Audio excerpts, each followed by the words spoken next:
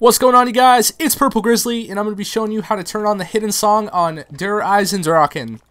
Alright, for the spawn room, you want to go upstairs, go into this room right here, and then you want to hit square or X on the teddy bear that's to the left in the shadows.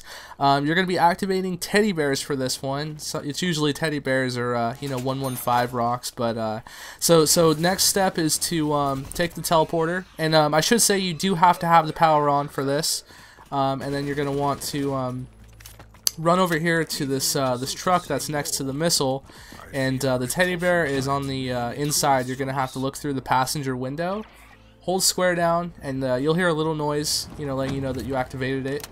This last one is in Samantha's room. It's pretty easy. It's the easiest one to find. You go in here, it's just there on the chair. And there you have it. The hidden song starts playing.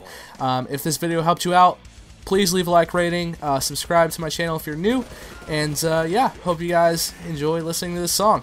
Talk to you later. Peace.